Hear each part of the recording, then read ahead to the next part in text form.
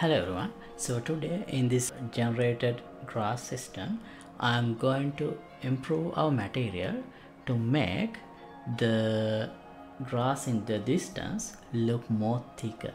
So here you can see this is what we are going to change. Here this is the original material we had. It looks like this, and with the updated material it's gonna look like this. So here the difference is going to be, we are going to make the grass in the distance look more wider.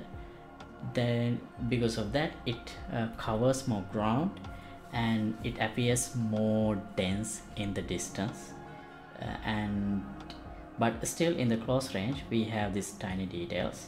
So here is the difference again, and also it helps us with avoiding this aliasing effect that we get with the current grass mesh that we have. So basically this is we get this aliasing because this is a single generated mesh, and it does not have any LOD or anything else to prevent this aliasing effect. So it's this material is going to help with that too. So yeah, this is what we are going to try today, and yeah, let's see how to do that. This is how it looks in player's perspective.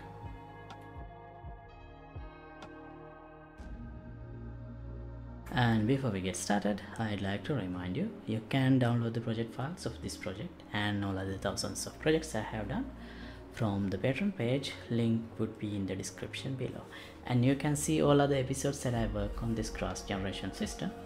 So here you can learn and implement from scratch how the grass blades are generated through the code and how they are applied into the world. So I'll leave the link to the full playlist also in the description below.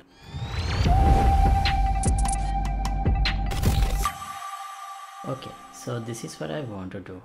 So here you see in the distance we see in between grass blades, we see the land in some black or some darker color, and also you see this noise. So it's like aliasing because here we don't have a LOD system or anything in place, because this is just a generated mesh. So in the distance we have very tiny details, so that's why we see this noise like effect. So what I'm trying to do here is reduce in a way to what I'm trying to do is a way to reduce this noise and also make the grass in the distance more filled, so the landscape is more covered from the grass. So, and in the close range actually I like the way it looks, so I want to preserve that, but only in the as it goes further away from the camera this problem appears. So this method that I'm trying here may not work on any grass, because this is because I know how these grass blades are generated and how the texture coordinates and everything is laid out through the code I wrote. But I'm not sure if you can apply the same method directly in the same way I do here, but still you can get the idea and you can apply it accordingly. All right, so here this is the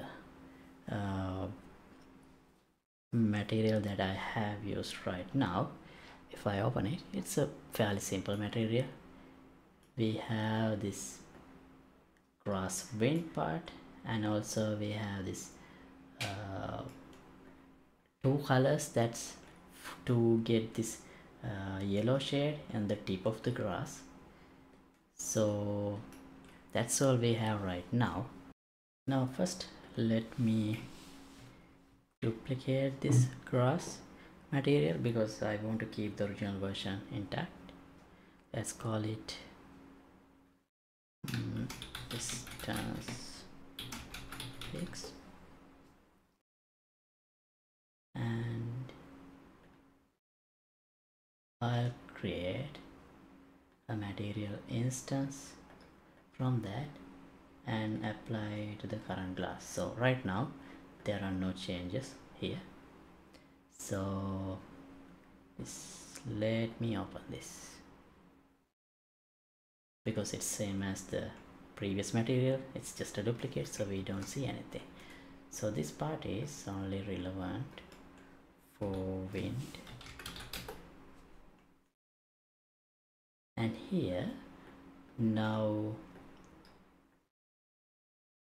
this mask G, we used it to get a value changing from bottom to top, from black to white. So if in the same way, if I do a component mask with R and G, I should get something that is changing horizontally in the horizontal plane. So if I want to demonstrate that, well, let me preview this node and make it a plane. So here you see how it changes. But if you want to see that in the grass itself, I can try this. Let me temporarily make this unlit and connect this to the emissive color. Now you see it changes this. You can see this this side is green and this side becomes red. So that's basically what I meant. Okay, now let me revert it back and stop previewing this. And here, if I multiply this with some value, and so this is a vector 2, and this position offset is a vector 3, so we can't add these two together. Let me show. If I try to do that, we get an error. Okay, so I will break the two components, and here make three and connect these two. Now we don't have that error anymore. Okay, right. Now if I apply this, oh, why is this still only? Now if I apply this, you see there is a, wait, no, we still don't see much of a difference here.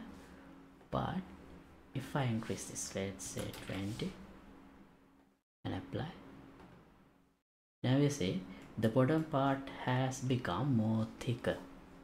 So this is the property I want to use, but in close range I don't really need them to be thicker.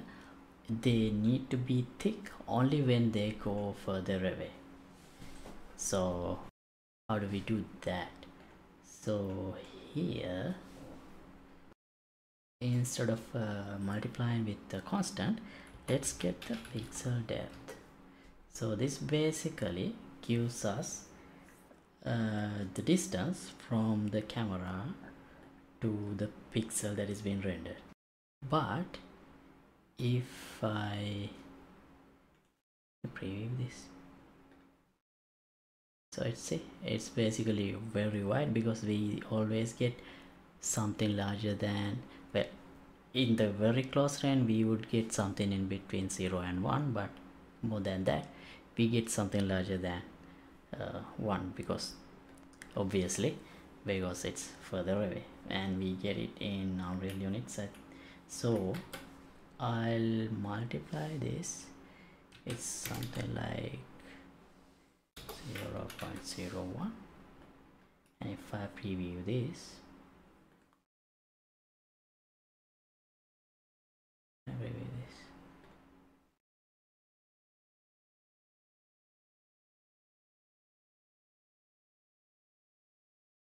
right now only when it goes further it becomes emissive white, but here it looks reasonably darker. So but when I go too further away, this should become a very large value. We don't need that as well. So let's clamp this something like in between 0 and 100 and multiply and apply. Now here you see we don't have very thick grasses in the close range, but in the further range, now we have the noise and the fill. Noise is much reduced, and the further away it feels much filled. To compare this, let me select this again. This is the original grass we had. I apply that, you see this is how it looks. Why is it become darker? Okay, this is how it looks. This is original material, and if I apply this, now you see now you can see the change.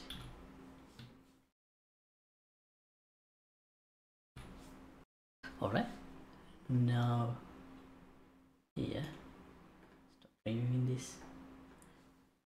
I'll promote these two variables, parameters.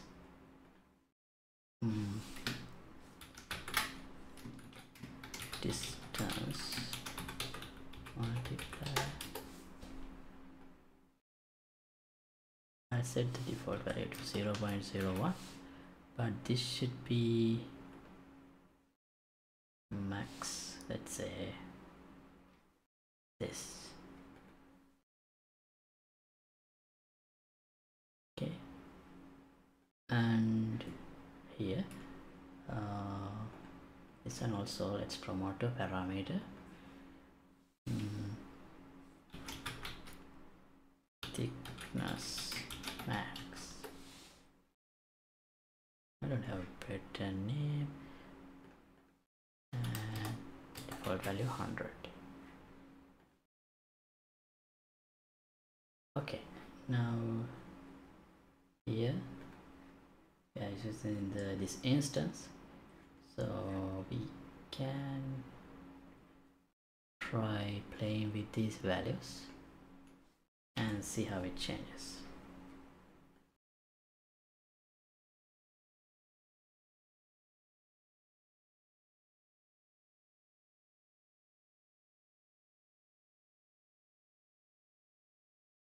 Let's try 200.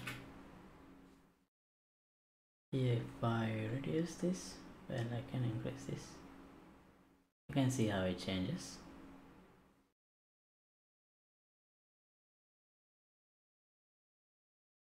I think this value is better, and 0.1 is better. Okay, because if I put 0.001, it again looks like the initial material we already had. So 0.1 looks better, and this, you don't really see much of a difference here without changing this, I think. Okay, anyway, now you know. So I think it's good to stop this episode right here, and you should note that this is not the complete solution. This would be a part of solution for the issues that we might need to resolve.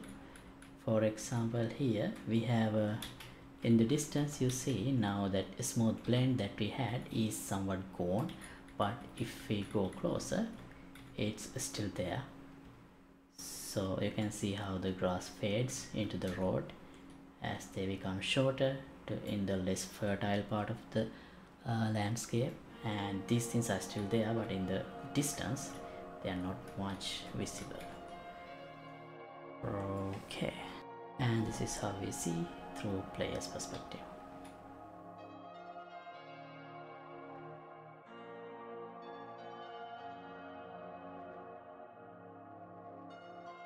Alright, so thanks for watching. As always, updated project files will be available for download in the Patreon page. Link would be in the description below. And feel free to let me know what you guys think about this series, your suggestions, comments, issues you face, so I'll address them in the future. And see you in another episode. Goodbye.